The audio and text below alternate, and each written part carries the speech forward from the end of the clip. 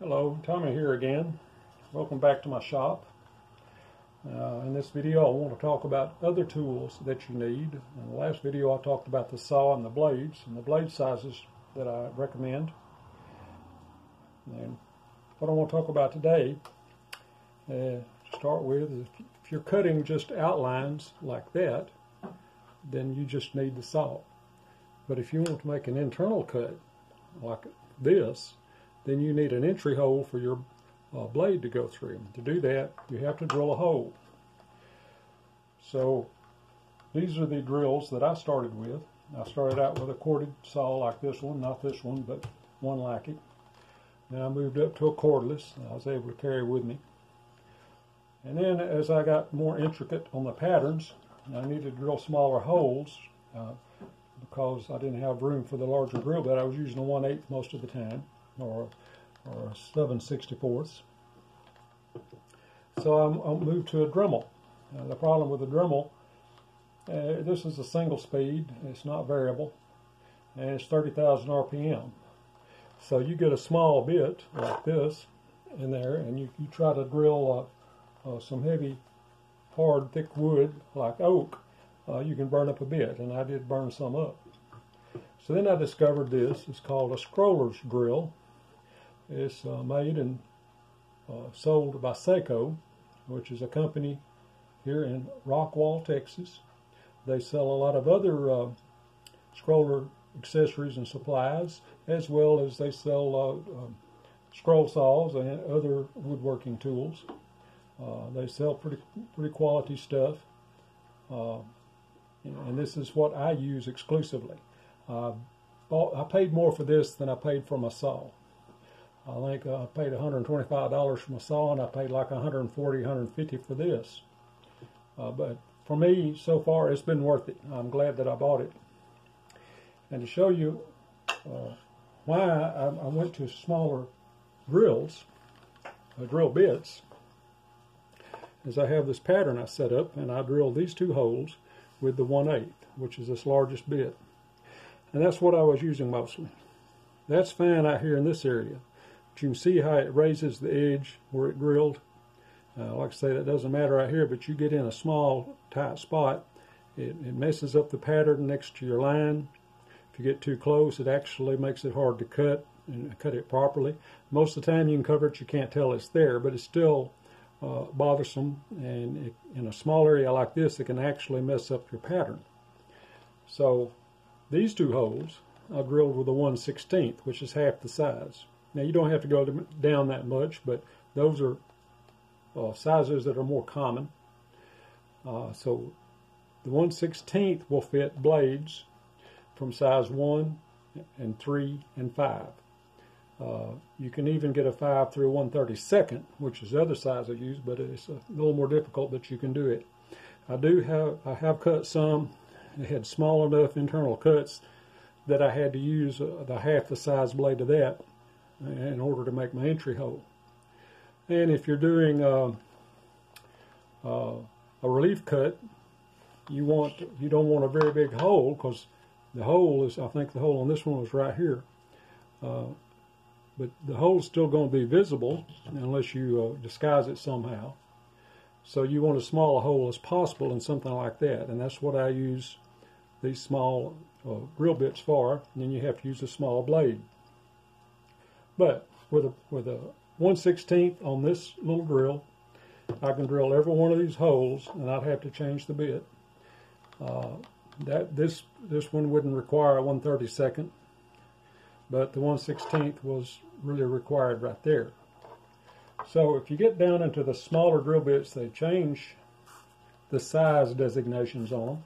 They don't necessarily go by decimals, because the decimals get rather hard to keep up with as it gets smaller. So they came up with a numbering system, and I bought this little set from a Mike's Hardware shop, and it's a Flying Dutchman, which also makes the blades that I use for the saw. And this is a number 68, and a number 68 is roughly equivalent to a 1/32. A 68 is 0.031 inches, whereas a 1/16 is 0.0625. So it's pretty close to a half. It's pretty close to what a 1/32 would be. You go to his website, and I'll put a link. He has a chart with these drill size numbers, the diameter in inches and millimeters, and the length of the bit. So that's what I use, and again, I recommend a 1/16 for almost everything. That'll cover probably 90% of what you cut. I don't use the 32nd very often, but when I do, it's really needed.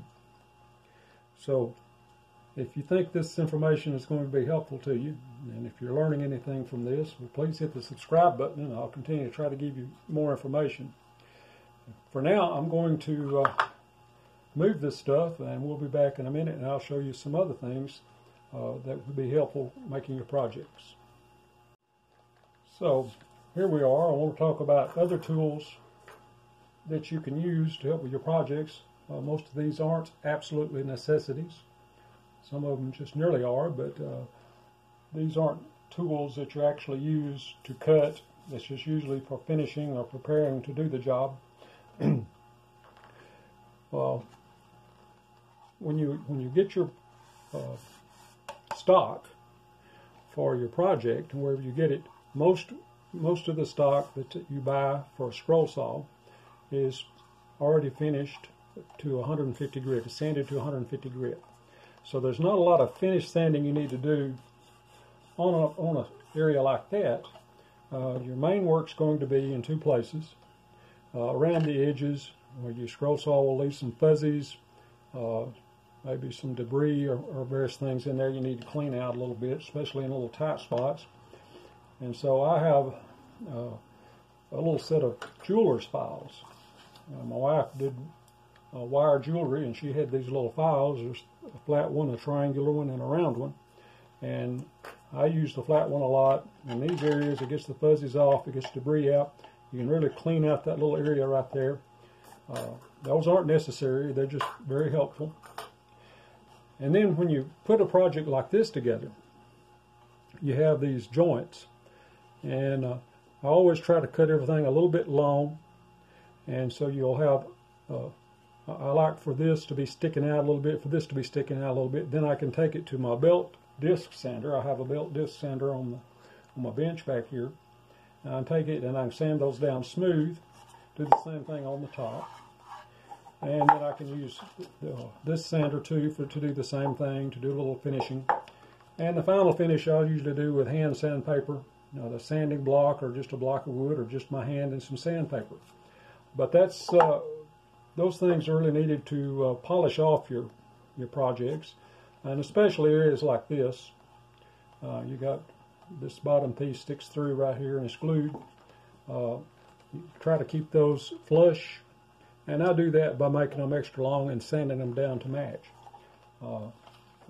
That's another thing we'll cover if we do a project like this. I'll show you as you cut it. You need to be aware of that as you're cutting, so you can plan ahead on those sort of things. So some of the other things that you will need, or you could use, are a little bit more mundane. For instance, you get your patterns. Usually you get them on a sheet of paper, 8.5 by 11.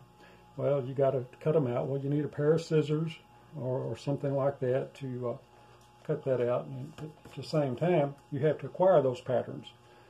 I kind of include that in this section of things you need to do the job. If you're watching this and you're watching it either on a computer, a phone, or a tablet, so you have access to the internet, you can download patterns digitally. Then you're going to have to be able to print them out. Also, like having a scanner or a copier, so that you can copy patterns out of, you buy a pattern book or various things like that. Those aren't absolute necessities, but they're things you can use. And in simple patterns, you can actually trace them with some tracer paper, to carbon paper. I do that on big projects, but I've never done it on scroll saw. I print all of my patterns. So another thing that I use, you wouldn't think much for being scroll saw work, is an object like this. It has a base. You can cut that base on the scroll saw, and I have cut them on the scroll saw, but I cut that one on a table saw. I like the crispness and the straightness of it. Even a piece like this, if I need to trim this off, I would use a table saw. I have a sled that I use on my crosscut sled that I use to keep things straight. So I use a table saw for that. I also use a table saw to cut down stock. If you have, like, you can buy different kinds of plywoods. I'll cut them down on the table saw to pieces small enough for whatever patterns I want to use. And when you're dealing with the power tools, you need to be aware of dust collection, dust mask, and eye protection. You don't have to worry about that with a scroll saw so much, but if you do use a table saw, hopefully you know about the safety procedures.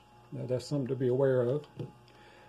And so then, when you cut a piece like this, and I have to glue it together, there's 5 pieces plus the liner, and there's 4 pieces of the liner. That's mahogany, and I think this is poplar. This outside part of it is poplar, and that's mahogany. And that's on there so you can have this contrast in there in the name, in the letters. So to put that together now, you're going to have to glue it. I just use wood glue, but you're going to have some clamps to do your projects like that. And I have 3 or 4 different kinds of clamps here. I do other woodworking, not just scroll saw, so I do have some other tools.